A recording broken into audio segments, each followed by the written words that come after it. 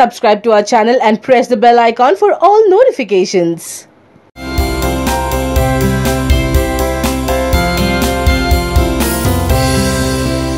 Inkem Inkem Inkem Kavale is a super hit song, no two thoughts about it. But bragging too much about the success of this song will only spoil the changes at the box office.